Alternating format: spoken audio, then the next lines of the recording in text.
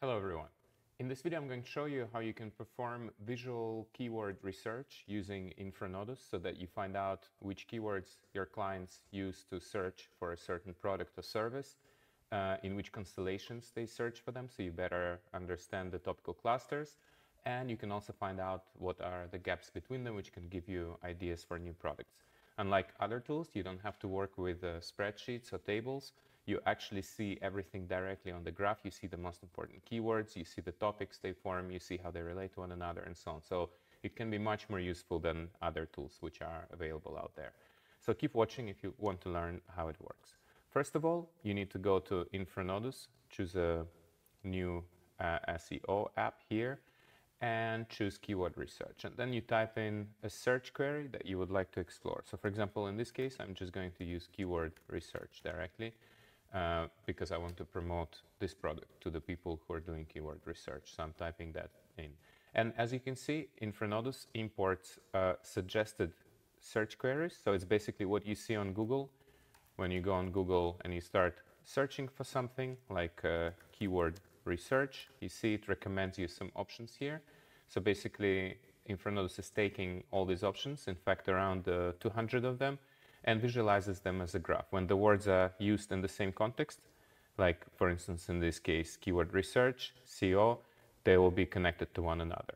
We actually remove the actual search phrase from the graph because otherwise it takes too much attention. So in this case I'm going to remove keyword research. This is done automatically, and then I can quickly see what is the context around this search query. First of all, I can see that people are looking for free tools. If I click on that, I can see that they're looking for free tools for keyword research. So this is one insight that I can have. And by the way, if I like some insight I find, I can save it into notes. So I just click here and it saves the phrase which is relevant in my case. And also I can see that many of them are searching for Google, keyword planner, and so on. So I know that this product is important for my potential clients. I can also save that.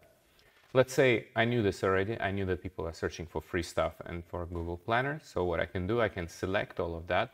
Then I remove it from the graph to see the patterns of keyword combinations that are hiding underneath. Okay, and what comes up here is that I see that people are actually searching for YouTube trends. So I can click here and then see on the left side. If you don't see it, you can click here to open it, in which context it's used. So I see that it's Google Trends YouTube. And also in connection to YouTube, they also search for Google Ads YouTube, Google Keyword Planner for YouTube, and so on. So I know that actually a lot of people are searching for the keywords they can use on YouTube to target the audience. So I can also select that. In fact, I can only select YouTube, and then if I go to the analytics panel and keyword relations, it shows to me all the words it's connected to. And if I want, I can save all these relations to notes, so I get some more keyword ideas here. Okay, so once I save them a few times, what I can do now is deselect all the keywords and then add some more queries. So for example, now we used Google suggestions, the suggestions that Google provides when we search for a certain search query. Now let's use the suggestions from Google AdWords because they offer slightly different content. So we can add this into the same graph. Later, we can filter them also by source if that's what we want. And basically, we will perform similar kind of analysis. So I suggest that you get all the words back. You look at the graph first, you see that, okay, the main topics are keyword research tools here, this greenish one.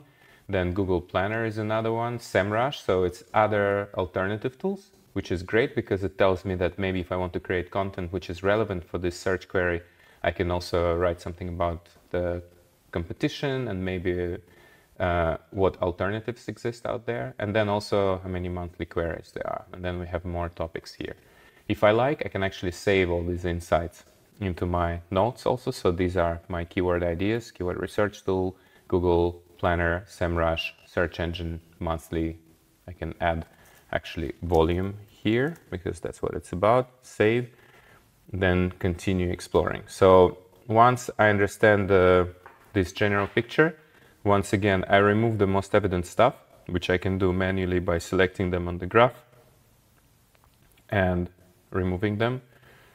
You also have the button here, reveal underlying keywords, which you can also use. And then I can see that, okay, free planner, this I know.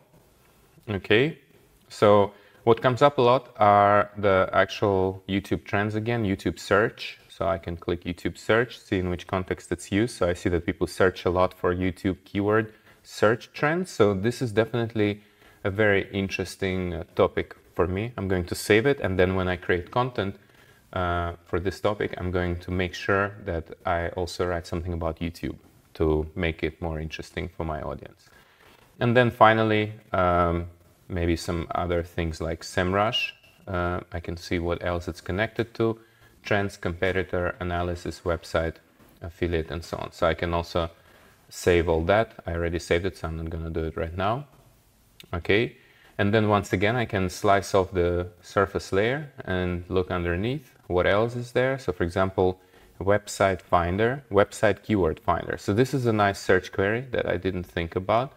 I'm going to add this into the graph. I'm just going to get keyword back, save it like that here.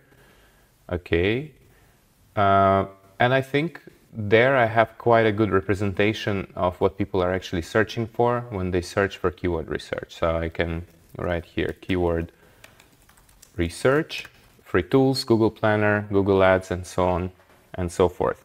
I can select all this, and I can use the built-in GPT-4 AI to generate some content. So it just copies everything from here, and then I can say generate something that is related to this, and then it's going to produce this content. And once it's produced, maybe this is a summary for a new article that I'm going to write, so I can use that to create new content which is relevant for my potential clients, because they actually use those keywords to search for the stuff that I want to write about. So this is how you would go ahead with the keyword research. If you're interested to try it out, go to www.infranodus.com, and in the next video I will also tell you how you can study the informational supply. So we just looked at the informational demand, what people search for.